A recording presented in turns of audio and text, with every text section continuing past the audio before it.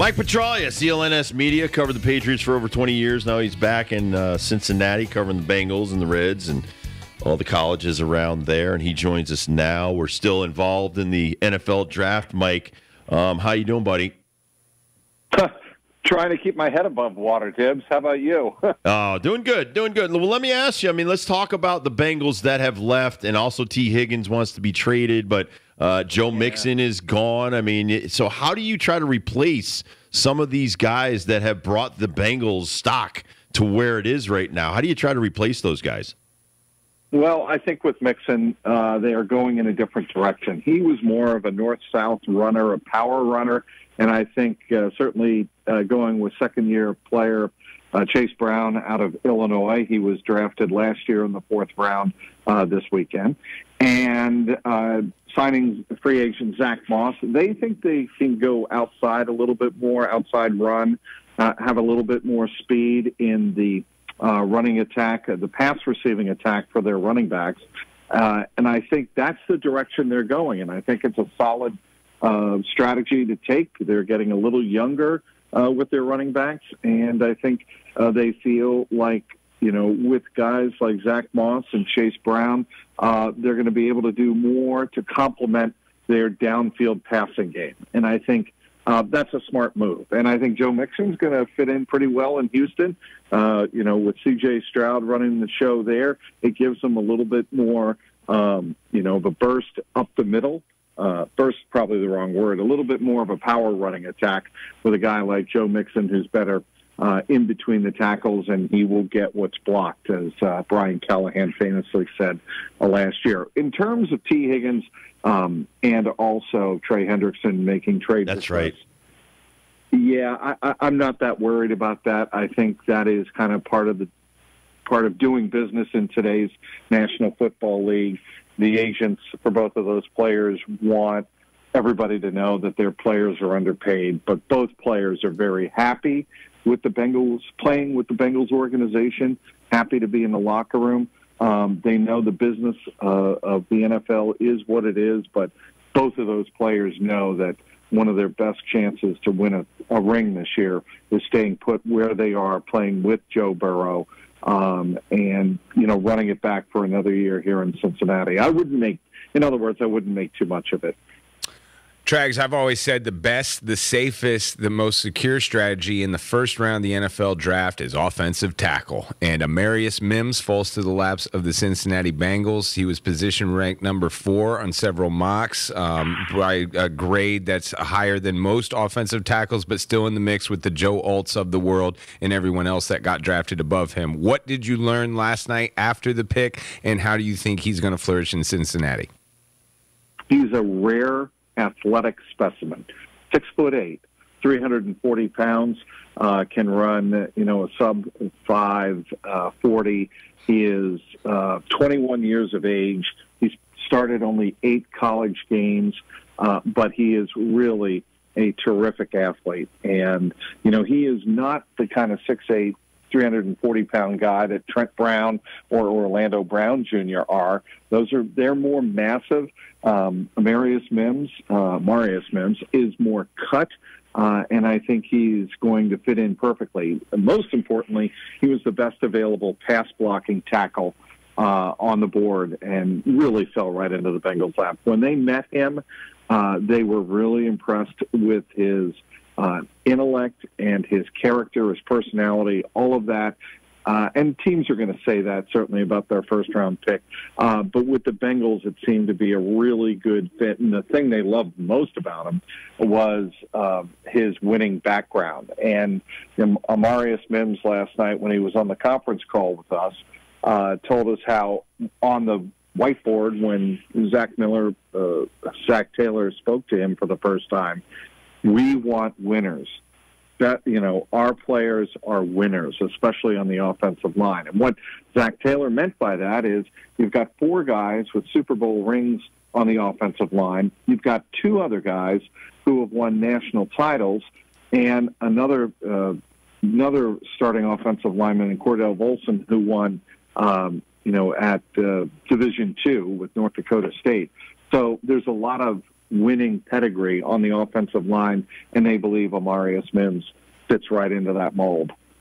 Covered the Bengals for many, many years, and they like these tall quarterbacks. Drake May was their first-round selection at 3, and Patriots, excuse me. Talk about, listen, Tom Brady was a gift that was a 6th-round draft pick that no one will ever get that lucky. But what do you think of the Patriots and the direction they're going now, just a couple of years after Mac Jones? I think it was a pretty safe pick for the Patriots to take Drake May. He's got the athletic, he checks a lot of boxes athletically. There's no question about that. He's going to be able to throw downfield. And I think the ownership, both Jonathan Kraft and his father, Robert, want a quarterback like that who can really entertain the fans that show up at Gillette Stadium. They don't want 3 yards and a cloud of dust, and I don't think with Drake May you're getting that. You're getting a downfield passing quarterback who can make all of the throws. The big question, of course, about Drake May is whether or not he can read progressions and how long will it take him to learn the NFL mode, the scheme for reading progressions downfield. And that's going to be, I think, the biggest learning curve that Drake May faces. But certainly I think it's a pretty safe pick. I mean, again, when you talk about all of the measurables, Drake May has a lot of them, and I think he has the intangible of being able to entertain. And that's really, I think after the Bill Belichick era and the Tom Brady era, there's a lot, the period between Brady leaving and Belichick running with Mac Jones. The Crafts were like, we don't want Mac Jones is a fine young man and going to be still a serviceable NFL quarterback, but the Patriots want more than a serviceable quarterback. They want a playmaker, and in Drake May, they believe they have one. Will they put weapons around them? I know they already picked up KJ Osborne. Do you think that a receiver is going to be off the board in the next couple of rounds for them? Yeah, I would think they're going to work pretty hard to restructure and revamp the offense. Everybody knows that the Patriots did not go into the offseason with a lot on the cupboard in terms of weaponry and playmakers. And, if you're going to draft a guy like Drake May, you want to put as many playmakers around him so that if he's rushed to make a throw in the pocket, throw the ball towards somebody who can win 50-50 battles, for instance. And I think that's what the Patriots are going to be in the process of doing here tonight in day number 2 of the NFL draft. I will also tell you, I think the Bengals could be looking for a wide receiver tonight as well. The team or the player that I'm fascinated by tonight, and it'll be early on, is where does Ladd McConkey go? He is a great clutch receiver, playmaker, much in the same mold as Wes Welker. Julian Edelman a little bit, but where does Ladd McConkey go out of Georgia? It'll be fascinating. Talking to Mike Petraglia, read his stuff. CLNS Media Online does a great job covering the Reds and the Bengals and all of those NFL and MLB sports. Let me ask you, you got 9 picks left for the Bengals, and the Patriots have 7. So what are the Bengals going to do mostly with those 9 picks? You got, a number 2? You got 2 number 3s. What direction do you think they're going to go in?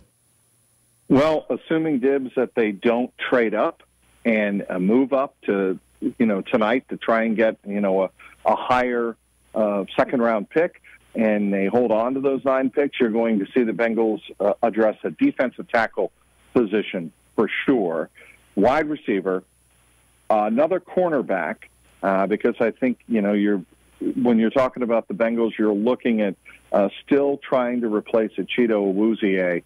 Bengals have a couple of options there with Cam Taylor-Britt and DJ Turner. What do you do with Dax Hill? Does he become, a hybrid cornerback and move back to corner from safety where he played last year?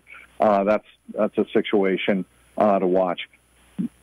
Even with Trey Hendrickson, go ahead. Even with Trey Hendrickson staying, I would say that the Bengals are looking for another edge rusher. They certainly will probably take on day 3 another offensive lineman for depth on the interior, and that's where I think, and maybe a tight end as well. Throw that one in there as well. I know everybody's talking about Michael Penix Jr. and that deal that went down, 8th pick overall for the Falcons, who already have a quarterback they're giving $100 million guaranteed to. What were your thoughts on that pick and maybe some other shockers for you in the first round? So I don't have a problem with what the Falcons did there. I have a problem with how they did it. If you're going to make that move, you let Kirk Cousins know what you're doing, right? How is he in the dark the whole way there, and you decide at the last minute, oh, yeah, we're going to bring this guy in, and he's eventually going to replace you, maybe sooner than later, who knows? But that was the bizarre part of it. But, you know, Michael Penix, by all grades, was a first-round quarterback. So for the Falcons to make that move and select him, I don't have a big problem with that. It's just how they went about doing it. And, you know, you see it all the time, guys. It's not so much what these organizations do as how the optics are perceived, and not only externally to the media and us talking heads, but internally. How do these organizations let the existing players on their roster know what's going on, especially if they select a player that might impact them? All right, in your division, how did you think the first round went in the AFC North, and what direction do you think some of these teams like the Ravens and the Steelers go in, and the Browns next? Well, I think, you know, when you're talking about the Ravens, they need to replenish the offensive line, and that's no surprise there. They're in a position that's a little bit like the Bengals, where, you know, they like to rotate their offensive linemen every so many years. But they, I think, have, you know, a much better reputation of developing their offensive linemen than do the Bengals. That's why the Bengals, I think, have been a little bit more active in free agency than the Ravens. So that's where the Ravens, I think, are going. Cleveland Browns, to me, are always a hard team to figure out because if they believe in Deshaun Watson, then they're going to probably want another offensive lineman. They're going to probably want another wide receiver and, you know, add depth to a very, very good defense. And if you're the Pittsburgh Steelers, you've obviously, you know, overhauled your quarterback position, right, which I don't think is a bad idea. I think Russell Wilson might get re-energized there. And then again, you're looking at a team that has always drafted wide receivers very well. They're going to probably do that again and give Russell Wilson, you know, one or two more weapons. And they also are going to add more to the secondary. So that's the way I read it, you know, in a thumbnail on the rest of the AFC North. Man, Trags, if you look at the draft, just look at the positions, I would advise all the linebackers of the world to become edge rushers and all the running backs of the world to become either receivers or offensive tackles. Man, writing is on the wall with these two positions, linebackers, running backs. It's kind of bizarre how we know, you know, the year number 30 for these guys. We know the franchise tag situation for these guys. But, man, it's obvious after the last night's first round that these guys are second fiddle to a lot of the other positions.